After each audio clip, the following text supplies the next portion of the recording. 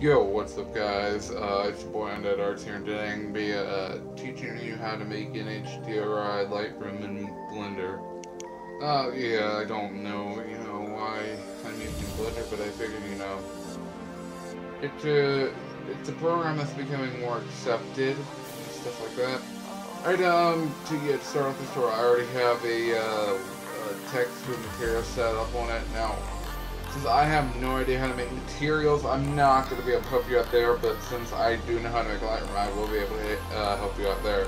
First, what you want to do is make sure if you're not already on Cycles Render, go up here to the little tab that you should be on Blender Render, click on it, select Cycles Render. Alright, next what you want to do is you should start on this. Go to this tab right here. It's called the World tab. It may be different in different versions of Blender, but yeah, you should be able to find it no problem. Alright, next what you can do is click this little button that says No. See where it says color right here? Click on that little dot right there towards the end. Select weight texture. Next, what you want to do is set the scale to 0.5. The distortion to, I don't know, maybe 25.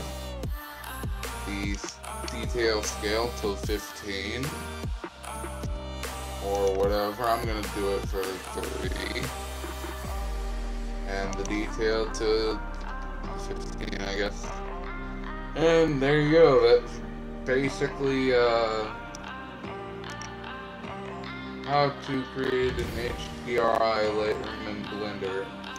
Now yours is not gonna look like mine when you start out because you don't have to have transparency checked on it. You're just starting out with Blender and you have just created a text and stuff.